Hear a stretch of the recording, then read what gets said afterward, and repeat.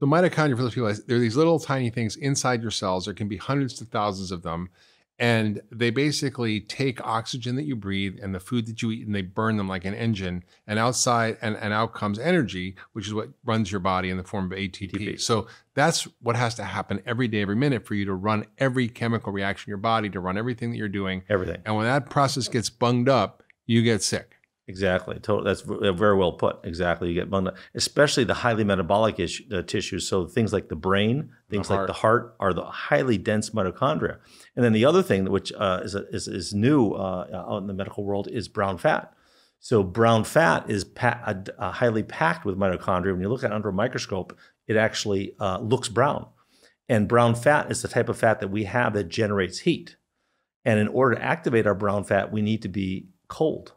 And how many people nowadays ever get really cold? Because we always like that thermostat right at 70 degrees. Yeah. It goes to 70. I go in the ice bath every day. Yeah. So right. So if the temperature goes to 71, we turn on the air conditioning. Goes below, we turn on the heat. Right. We live in this thermonuclear zone, and we never actually activate our brown fat.